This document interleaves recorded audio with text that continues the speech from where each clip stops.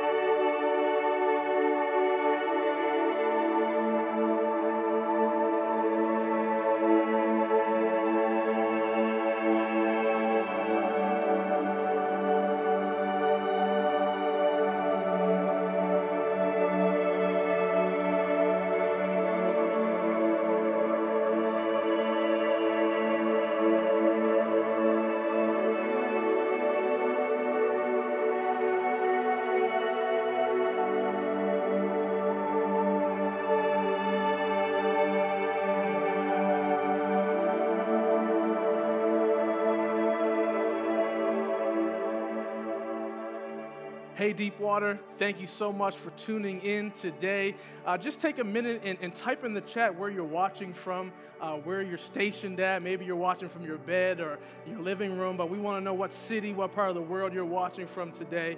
But we're just so glad that you tuned in, and we're going to experience an amazing worship gathering together online. We're going to hear an amazing message from Pastor AJ. We're also going to experience music and worshiping and praising God together.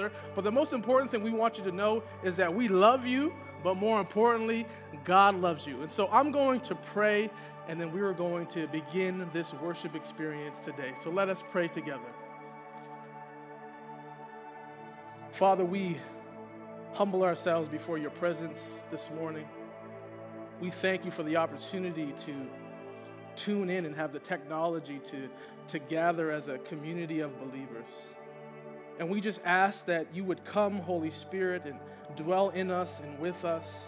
We pray that your word today, God, would challenge us, would convict us, and most importantly, would transform us from the inside out. God, we want to encounter your presence today, and may we leave this worship experience today better than when we logged on.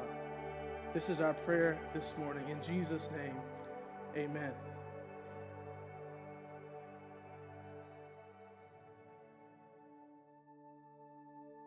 Be thou my vision, O Lord of my heart, not be all else to me, save that thou art.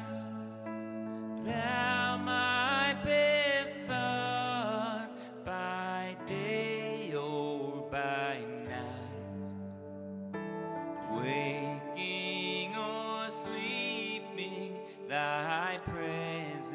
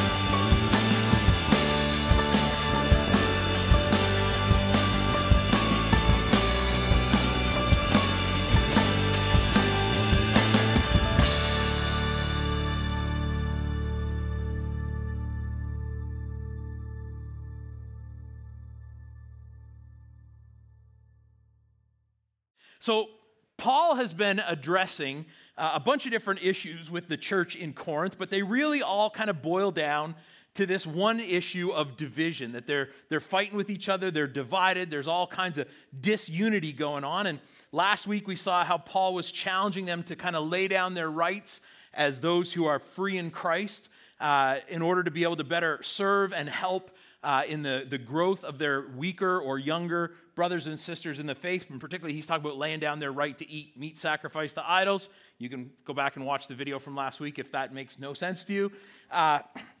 And then in chapter 9, he's going to start talking about how he lays down his rights as an apostle for the sake of those that he's trying to serve, for the sake of the mission that he's been called to. And then at the end of chapter 9, he's going to kind of pivot and start to talk more specifically about this idea of mission and how it's all about the mission and how everything we do has to do with this mission to help people come to Jesus, to help people have a personal relationship with Jesus, to help people find salvation in Jesus, to preach the good news. And at first glance, that can kind of seem like a curveball, like, okay, it was unity and division and fights, and now we're all of a sudden on to mission. But it isn't. There's a very direct connection between this issue of disunity and this issue of mission. And we're going to talk about both of those tonight. So we're going to jump in. We're in 1 Corinthians chapter 9. I'd encourage you to read 1 to 19 sometime. But we're going to read 19 to 23 together today and talk about it. 1 Corinthians chapter 9, starting at verse 19. Even though I'm a free man with no master, I've become a slave to all people to bring many to Christ. When I was with the Jews, I lived like a Jew to bring the Jews to Christ. When I was with those who follow the Jewish law, I too lived under that law. Even though I'm not subject to the law, I did this so I could bring to Christ those who are under the law. When I'm with the Gentiles who do not follow the Jewish law, I too live apart from that law, so I can bring them to Christ. But I do not ignore the law of God. I obey the law of Christ. When I'm with those who are weak, I share their weakness, for I want to bring the weak to Christ. Yes, I try to find some common ground with everyone, doing everything I can to save some. I do everything to spread the good news and to share its blessings. Let's pray. Father, help us today as we look at your word. Help us to understand what it is you're calling us to in being on mission with you. Help us to be willing to lay down our rights and our comforts and our preferences for the sake of the mission you've called us to. We ask this all in your name, Jesus.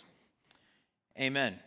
Amen. So Paul's been using himself in this passage as an example to remind this deeply divided church that they're called to this mission. And he does this by beginning to illustrate this idea of all that he's doing as a part of that mission. He's trying to say to them, look, it's not about Paul or Apollos. Remember, we started off talking about that. It's about Jesus. It's not about what meat you're eating or not eating. Ultimately, it's about Jesus. It's about his mission and about bringing people to him. It's about preaching the good news. It's the way we word it here at Deepwater is it's about helping people become passionate followers of Jesus Christ. And so he then challenges them to kind of follow his example and be on mission by meeting people where they're at. By meeting people where they're at. Paul's saying, look, when I'm with Jews, I meet them in that Jewishness. And when I'm with Gentiles, I interact with them. I meet with them on Gentile kind of terms. When I'm with those who are weak, I find a way to share that common weakness together with them so that I can lead them to Jesus. I find some sort of common ground where we can meet them. This is how missionaries think. When you think about missionaries, they meet people on common ground. I mean, literally, like they go to some other country and geographically meet someone on common ground. They meet them on common ground linguistically, right? You learn the language of the people that you're trying to serve. They meet them on common ground culturally. You got to learn the traditions and the values and the stories that shape the way people think. That's kind of what missionaries do, and they do all of that so they can bring people to Jesus. But here's the thing. If you're a follower of Jesus, you are a missionary. You just are. You might not realize you are. You might not be doing anything about it, but you are a missionary. I don't mean a missionary in the sense of like the shirt from some other country and the slide projector and the table full of really weird stuff. If you grew up in church, you know what that means. If you didn't, congratulations, you're normal. I don't mean necessarily someone who travels internationally, but we are all, as followers of Jesus, missionaries in the sense that we are called to be on mission with Jesus. If God hasn't called you to go somewhere else on mission, that just means you're already where you're supposed to be on mission, right? It doesn't mean that, oh, okay, there's those who go and do and those who stay and do nothing. There's those who go and do and there's those who stay and do, but we're all called to be on mission. So the question again is not, am I called to be a missionary? The question is, what am I doing about it? Am I answering that call? But back to kind of missionaries, capital M, like cross-cultural missionaries, they invest a ton of time and energy in figuring out how to meet people where they're at, how to find that common ground, because they live with a constant awareness that they're foreigners. Like they're not from here, wherever that here is for them when they arrive on that mission field, as we always used to say. Here's the thing, though. Again, follower of Jesus, you're not from here either. You're not from here either. In 1 Peter 2, we're described as aliens and strangers. In Hebrews 11, we're described as foreigners and nomads. The truth of the matter is, heaven is our home. The kingdom is our country. We're not really from here. You might have been born inside the city limits of Halifax. You might have been born anywhere else on the planet. No matter what, you're not from here if you're a follower of Jesus. Ultimately, you're from another country that you've yet to ever see. You're from the kingdom. You're from heaven. That's our new home. That's our allegiance. That's who we are. But because of that, sometimes it's easy for us to forget that as followers of Jesus, we're weird. Like we are. I don't mean we're weirdos, but I mean we're not normal. We're not typical, right? Like how many of your unbelieving friends regularly read a collection of books that are thousands of years old and then let them run those books run their whole life? Right? Like, it's just not normal. Like, I doubt you have a friend who's like, oh, yeah, every day I'm into the Iliad and the Odyssey and Beowulf, and every life decision, that's right where I go. Like, no, of course not. You're weird. How many of your friends who don't believe in Jesus go, oh, yeah, no, on the regular, I'm aware of the presence of God and I hear him speak to me, right? Like, that's crazy talk to people who don't know Jesus. How many of your unbelieving friends regularly get together with a group of people to talk about how an invisible, all-powerful being is transforming them internally? It's not a thing normal people do, but it's a thing followers of Jesus do all the time. By any objective standard of culture, guys, we're weird. We just are. If Jesus is the center of your life and he's your everything, there's going to be a lot of stuff you actually don't have common ground on with the people around you. So we have to realize that because that's not just a natural thing to have tons of that common ground, we got to find the common ground that does exist and lean into it and meet people on that common ground. We got to be intentional about finding those common experiences, those common backgrounds, those shared interests, and meet people there. That's why in Alpha here at Deepwater, we meet people in their questions. We go, big questions. That's something we both have. Let's meet there. That's why in CR, we meet people in their hurts, habits, and hang-ups. Because whether you follow Jesus or not, you probably got some of those. Let's meet there. In Riptide, we meet teenagers in their teenagerfulness, because that's just a whole other level of weirdness in life to be a teenager. And so we meet with teenagers there. We connect with them there. In your personal life, where are the places you can find common ground with people so that you can point them towards Jesus? Maybe if you're a parent, it's with other parents. Maybe if you're into sports, it's with other fans of whatever sport you're into. Maybe there's some other hobby. Maybe it's because you're in the same neighborhood. Maybe it's because you work at the same place. Like, where are those places where you can find that common ground to connect with people and build relationship and kind of learn how to speak their language and help point them to Jesus? Find that common ground and do it. And when it comes to finding common ground, this is a thing I think it's so important for us to remember is we don't need to make it any harder than it is for people to come to Jesus. So like originally, Christianity was a sect of Judaism. It was like a subset of Judaism, that every Christian was a Jew. There wasn't any non-Jewish Christians. It was just a kind of Jew. Like, what kind of Jewish person are you? Oh, I'm the Christian kind. Oh, okay. I mean, early days.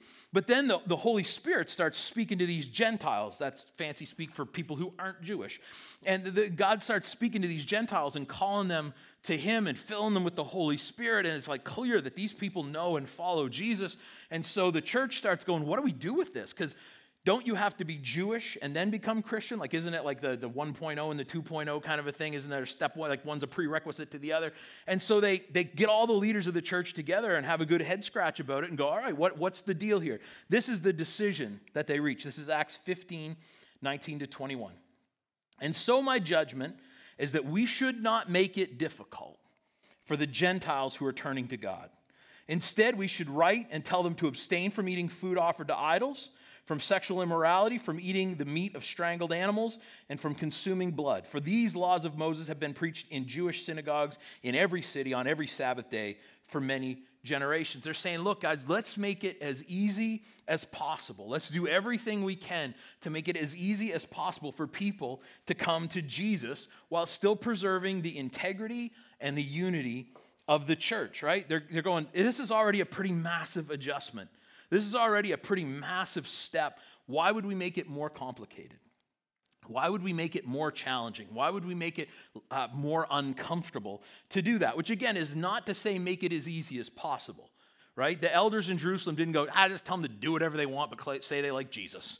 You know, they said, no, there's some stuff that both for your own spiritual maturity and the integrity of the church and the unity of the church, because there were still so many folks who were highly observant of the Jewish law. Here's some stuff you guys probably need to adjust to, but let's not make it any more difficult than it needs to be. Let's not overly complicate it. There's some irreducible minimums when it comes to following Jesus, but anything that's extra and on top of that, let's try to strip that away. That's why, again, at Deepwater, when we attend worship, for those of you who are at home, this is the biggest crowd we ever had on a Thursday night. They're going to say something now, and it's so fun. And I'm going to talk more about this at the end. We're working really hard to be able to reopen on Sundays, and we're getting close. We're not there yet, but we're definitely doing something on Easter. I'll talk about more about that at the end. But when we come together to worship, right, if as a believer, as a follower of Jesus, going to a church you're not used to is really weird. Like, it's uncomfortable. I'm a pastor. This is what I do all day, every day. I grew up so far in the church that if I was any further in the church, I'd be coming out the other side. Like, this is my, world. And I still feel really uncomfortable when I go to a church I've never been to before, where I'm not familiar with, especially if it's a denomination or whatever that I have less experience with. I'm kind of, what's this going to be? How's it going to go? What are they going to say? What are we going to have to do? Imagine if you don't know Jesus at all. How weird that could be. How uncomfortable that could be. How, what's going to happen? And why would we make it any more complicated than that by having a dress code that we don't publish anywhere, but that everyone knows, and that if you show up and you're not dressed the right way, we're going, what's this person's deal? What's their, or why would we not go out of our way to welcome people and let them know we're glad that they're here, and pre-COVID shake their hand, and now, I don't know, like a real friendly nod or whatever's acceptable with COVID, restrictions. Like, why would we not go out of our way to try to remove that obstacle of awkwardness, of not knowing what you're supposed to do, of not knowing am I actually allowed to be here, why would we not do that? Why would we not do everything we can to make it easier for them? I'll give you another example of, I just want to say everything we do as a church should pass through that filter of, is this helping people come to Jesus? And is it making that as easy as it can be? With fidelity to the gospel, coming to terms with the fact that you are a wretched sinner in need of a Savior is a big enough step. It is an uncomfortable enough realization. We don't need to add layers of foolishness on top of that, right? Let's stand by that and let's strip away everything else that we can. I'll give you an example of what this looks like for me in my personal life. I am staunchly apolitical. You would not be able to find someone who has any idea how I vote or what party I like or what politician I support. I'd never talk about it. You'll never find the person who goes, I can tell you all about AJ's politics, right? On issues of justice, I am very prepared to stand up and speak out, but I'm standing with Jesus on his teaching, not with a political party on their platform. Because it is hard enough to get your head around Jesus. The last thing somebody needs is to go, if I'm going to follow Jesus, I also have to buy into this whole other separate political ideology in order to do that, right? That's a big enough stretch to get your head around the theology, the stuff that's actually in the Bible, let alone all the minutia of political whatever that it really is not about Jesus. Again, there's issues of morality and there's issues of justice that we stand on, but not as political issues, as follower of Jesus issues. It's also, frankly, I think we lose our prophetic voice when we align ourselves with political partisanship. Because then we're just another person fighting for this side versus that side. I think the church, frankly, in a sanctified way should say, no, we stand above all that and we speak the truth of God into these situations. Beyond that, the fact of the matter is, I'm not from here. You know, I talked to some of my international missionary friends this week and said, like, are you super involved in the politics where you live? And they're like, no, I'm not from here. I'm here on a mission to help people find Jesus. That should be true for all of us. We're not from here. I'm happy to engage with something that has political aspects when it comes to representing the cause of Christ and fighting for justice and things that make people's life better. But my hope for the salvation of this city, this country, this world is not in a politician, it's in a king. So, be on mission, meet people where they're at, don't make it any harder than it has to be. And here's the thing, if we'll be on mission like that, we'll find that the unity piece that starts to take care of itself.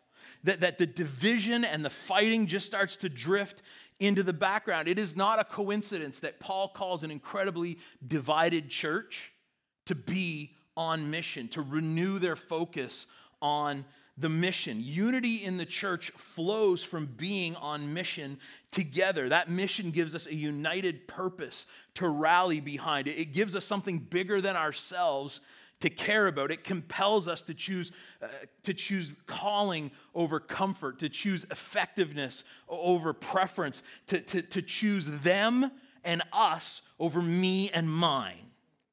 In those times when the church has been the most dominant in the culture, are the times when we've been the most fractured. We call that Christendom. You know, think North America colonization through recently. When we've been in this zone where most people in a given area are mostly Christian, at least on some surface level, it would appear that the mission's pretty much accomplished, you know, and that's when we get up to foolishness. That's when the church gets fighting and nitpicking with each other and breaking apart and separating and we just got too much time on our hands, you know? People want to fight, and if you don't give them a mission to fight for, they'll just fight with each other, right? The building we're in right now, not the building you're in at home, this one here.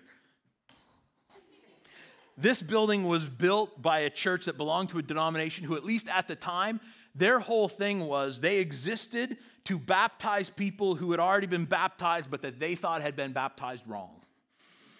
Like, that baptism doesn't quite count. There was something a little fishy with that one. Come here, we'll give you a good one. Like, that was their whole thing. Too much time on their hands. We're a part of a denomination called the Wesleyan Church. There's been times in our not that distant history where we would have get all worked up into a froth about, is it a sin to play catch on Sunday? Because catch is like throwing a ball back and forth. That's kind of like a sport, and a sport's kind of an activity. An activity kind of sounds like work, and work is not rest. And Sunday's the Sabbath, which it isn't, but Saturday. Anyway, and so is having a catch breaking the Sabbath and therefore sinful? Too much time on our hands, right? And no, those people, they're the types that I even heard they shot a basketball through a hoop on the Lord's Day, and we're better than that. I was like, really? Is there not anyone left who hasn't heard about Jesus that we've got time to mess about with this foolishness, right? In the times where the church realizes that we have a world to save and a mission to fight for, all of a sudden we start seeing each other as allies, not enemies. right? As partners, not competition.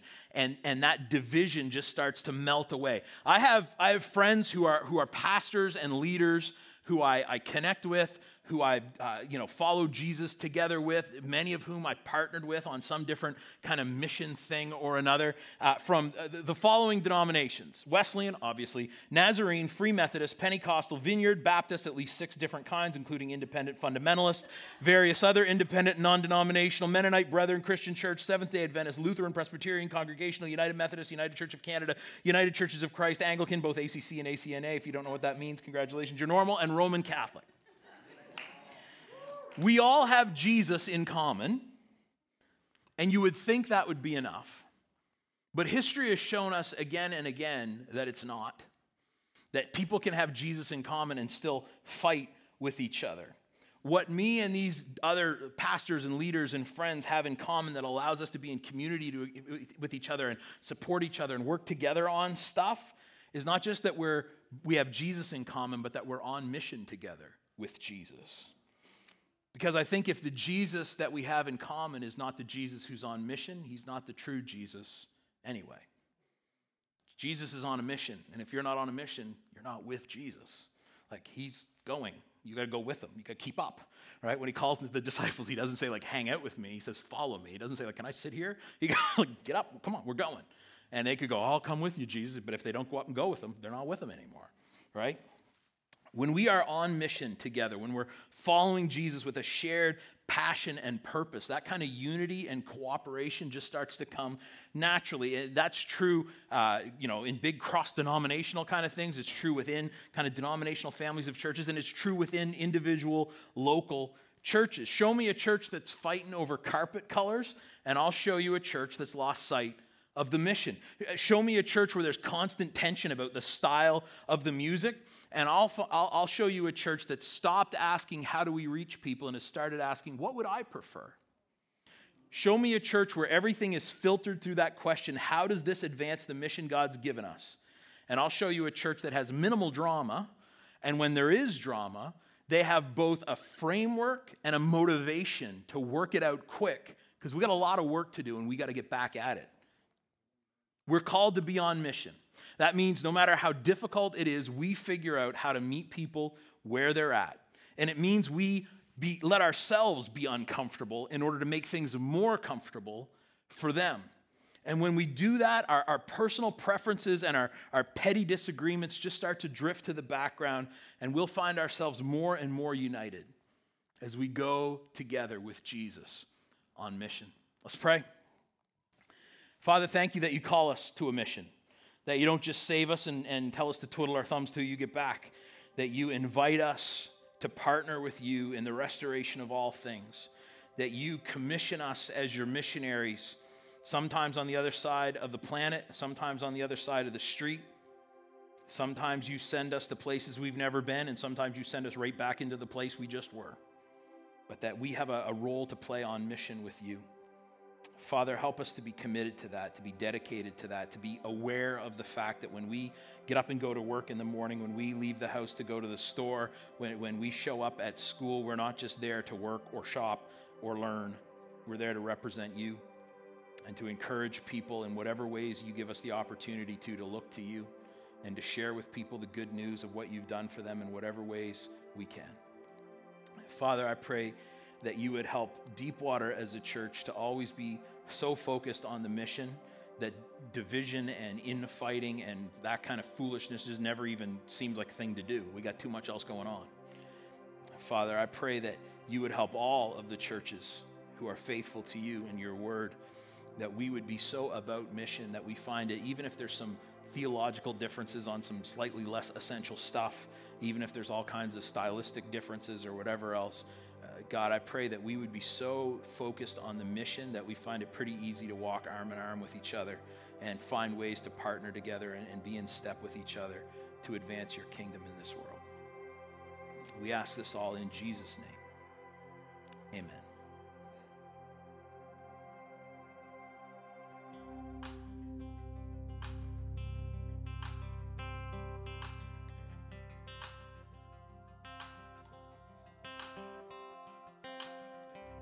I could just sit I could just sit and wait for all your goodness, hope to feel your presence. I could just stay right where I am and hope to feel you, hope to feel something again.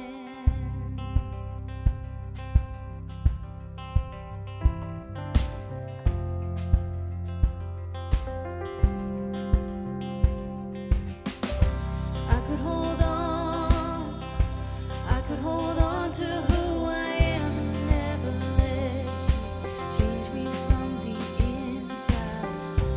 I could be safe, I could be safe here in your arms and never leave, never let these walls down. But you have called me higher, you have called me deeper, and I'll go where you will lead me, Lord. You have called me higher, you have called me deeper, and I'll go where you will lead me, Lord, where you lead me.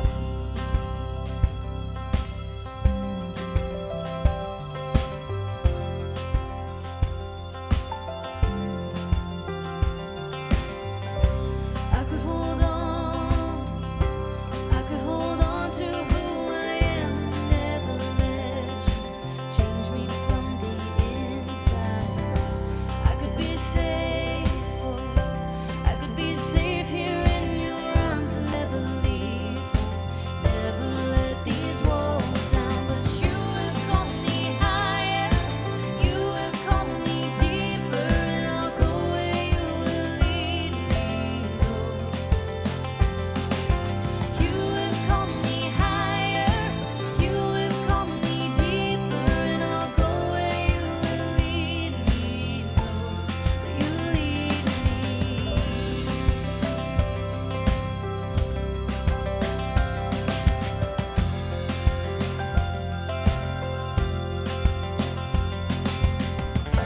I will be yours, oh, I will be yours for all my life.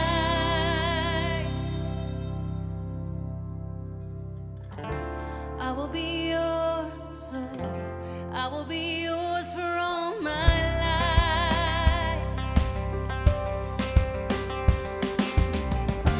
I will be yours, oh, I will be yours for all my life. So let your mercy, I will be yours, oh, I will be yours for all my life. So let your mercy light the path before me. 'Cause you have called me higher, you have called me deeper, and I'll go where you will lead me, Lord. Oh, 'cause you have called me higher, you have called me deeper, and I'll go where you will lead me, Lord. Oh, 'cause you have called me higher, you have called me deeper, and I'll go where you will lead me, Lord. Oh, 'cause you have called me higher, you have called me deeper, and I'll go where you will lead me, Lord, where you lead me, where you lead me, Lord, where you lead me, where you lead me, Lord.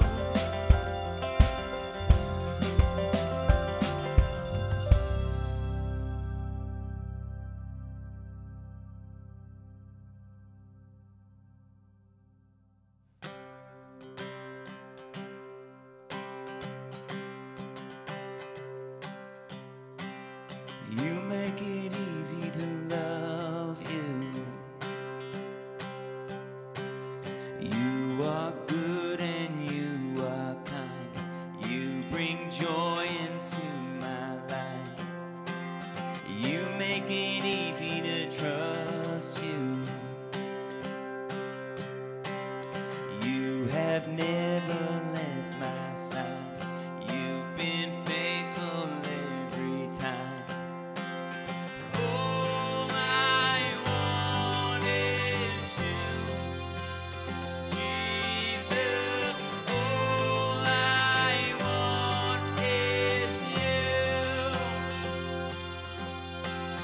You are the refuge I run to.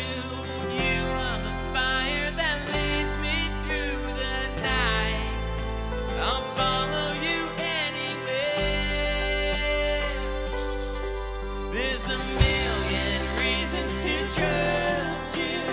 Nothing to fear, for you are by my side. I'll follow you anywhere. Oh Jesus, you came to my rescue. Took my place upon that cross. You redeemed what I had lost. Now my whole world revolving around you. You're the center of my life. You're the treasure, you're the prize. All I want is you, Jesus. All I want is you. You are the refuge I run to.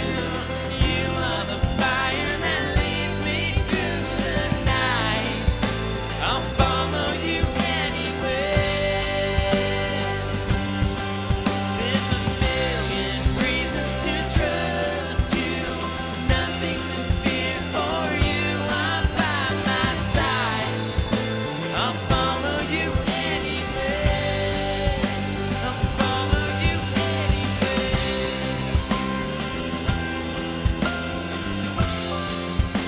I'll follow you anywhere.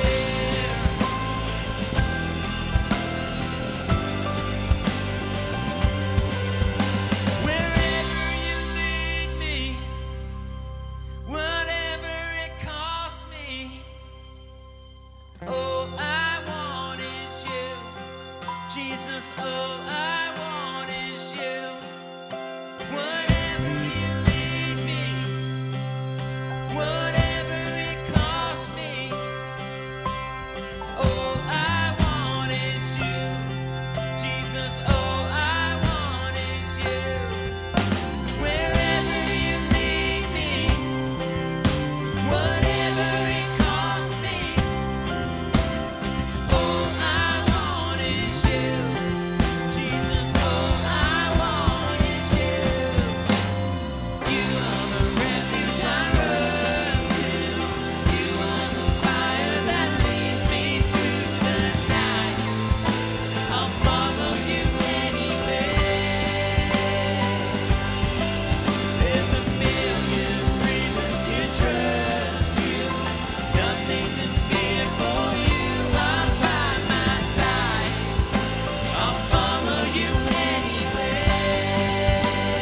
Follow you anywhere.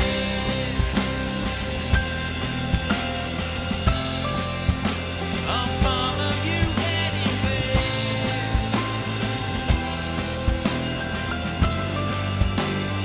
Follow you anywhere.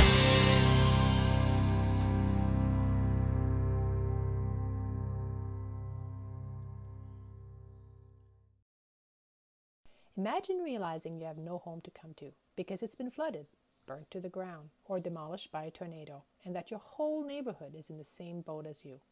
Hi, I'm Christine, and I got a taste of what disaster relief is while volunteering alongside our ministry partner, World Hope, in the Bahamas after Hurricane Dorian. It was a challenging experience, yet a fulfilling one I will never forget. But when disasters happen close to home, how can we help? Here's a way. Reach Out is building a volunteer emergency disaster relief team through World Hope and the Salvation Army, who will train deepwater volunteers for free to help in Canadian emergencies while we are in a COVID-19 reality. And you can be part of it. The basic intro training shows just about how anyone in good physical shape and willing to rough it for a while can volunteer. It's online for only half a day and explains how help is needed in various roles and shows how to prepare and how to be put on the on-call list in your community. And that being on that list does not mean you have to accept any deployment. So, want to join me? Perhaps just do the intro training session and then decide. For more information or to get registered in an upcoming training session on a first-come basis, email reachout@deepwaterchurch.com. Thanks. Thank you so much for joining us today. We've got a few announcements before we head out. We are going to be live on Easter Sunday, both... yeah. We're going to be live right here at North Street in Halifax at 9:30 and 11. You have to register in advance. There are capacity limits. Remember COVID? And so there's going to be a link below. You can sign up for that. You can register for whichever one of those gatherings makes the most sense for your family and schedule and whatever else. We are also going to be live over in Dartmouth. We are going to be at the former First Baptist Church building on Ochterlony, also at 9:30 and 11. And if you try to register in Halifax and there's not enough room, register over there. They've actually got more space. And anyways, both those gatherings, our first Sunday live gatherings in over a year, are happening on Easter Sunday. Make sure that you sign up. Make sure that you're there. There's going to be programming for kind of preschool age kids. There's going to be nursery available, not staffed, but available if you have a kid you need to take out and change their diaper or whatever else. There'll be space available for that. We're not able to provide programming for kind of elementary school age kids. There just isn't the space and staffing and cleansing abilities and all that are necessary at this point. But they're very welcome to come, hang out, be a part of the main gathering together. If you haven't been to church for a year, why not come as a family anyways, right? And again, I want you to know too, we are working hard on our reopening strategy. Part of that is nailing down a permanent location that we can actually use in Dartmouth and continue to figure out how to make this tiny space here work. But Easter Sunday is going to give us a great test run at that and should position us to be able to reopen hopefully very soon. You keep praying that God provides us with the space that we need in order to do that. If Deepwater is your church home and you want to be part of the mission God's given us with your finances, helping to financially support the work that we do and being a part of discipleship and worship through giving, we want to encourage you to do that. There's a bunch of ways you can do that. The links to them are all down in the description. You can go to, I think it's deepwaterchurch.com/give. All the ways there are to get money from point A to point B, we have available. E-transfer, check, cash, rail car, box of treasures. Not really. I got to quit saying that because I talked about silver bars one week and somebody dropped one off. But we have direct deposit, pre-authorized debit, all that stuff. It's all down there. Just go look. You can read better than I can talk. And then if this is one of your first times ever worshiping with us and you want to know more about who we are, what we do, how to get involved, the best next step for you to take is to sign up for our weekly email newsletter. It's called The Loop, and it comes out on Tuesdays. And any information announcements, that's how you'll look there to sign up for the Easter gatherings, all that. If you go, I don't know where the First Baptist building on Ochterlony is, cool. It'll be right in there, a whole deal. Street address, you can put it into the Googler and it'll tell you how to get there. All that information is always right there. And the way you do that is just there's a link below. It's appearing as I do this. And it says sign up for the Loop or something very similar to that you'll definitely be able to figure out. You can click on that, put in your name and email address. You'll be signed right up. Thank you so much again for joining us. I want to invite everyone here on Thursday, everyone at home, to stand for the benediction. May God, who gives this patience and encouragement, help you live in complete harmony with each other, as is fitting for followers of Christ Jesus. Then all of you can join together with one voice, giving praise and glory to God, the Father of our Lord Jesus Christ. Amen. Amen. Thanks so much for logging on. We'll see you next week. Thursday nights are great.